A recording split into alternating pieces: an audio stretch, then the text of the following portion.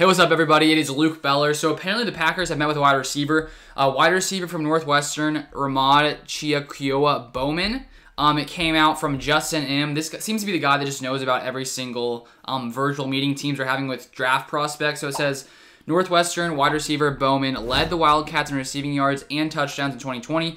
Bowman has met virtually with the Colts, Packers, and Cowboys. The Saints and Dolphins are among the other teams that have also shown interest. And also, this is on the Packers Wire. They put out this article sort of breaking down this guy. So taking a look at Bowman and his time in college, he played in 47 games, caught 82 passes for 986 yards and 8 touchdowns in 2020. So he led his team in receiving yards in 2020 and receiving touchdowns, set a new career high in catches, and earned all Big Ten honorable mention recognition. So he seems to have a great season in 2020.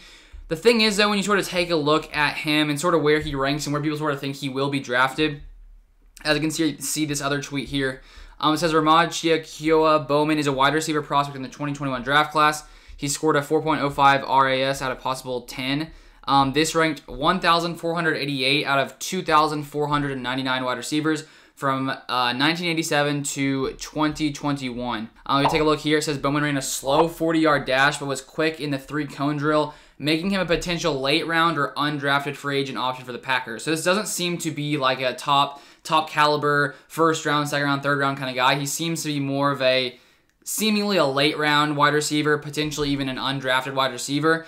They did say that Gutekunst was at the Northwestern's Pro Day, so we got to see him up close and personal. So maybe the Packers see a guy like this who they can get for cheap, potentially come in here and add another wide receiver to the group. And of course, one of the biggest debates in the past couple of years has been, do the Packers really need to come in and draft a wide receiver? Last year, everyone thought the Packers, or lots of people thought the Packers should come in and get a wide receiver and to have like a true number 2 wide receiver. And lots of people still seem to believe that, and lots of people want the Packers to pick a wide receiver in the first round. Obviously, everyone has their own idea of what the Packers need to do. So it's honestly, I'm curious to see where the Packers do come in, because I feel like they will draft a wide receiver. The question is where. I don't have a clue. I feel like it would make more sense maybe middle rounds. Maybe they can get a guy like this really late if they really see potential in this guy, if they see more than maybe other people may see in him. But let me know what you guys think about this guy in the comments down below, or if there's any other wide receiver prospects in the draft that you guys think the Packers should come in and draft. But that's going to be all for today. Drop a like if you guys enjoyed the video, and I'll see you guys on the next one.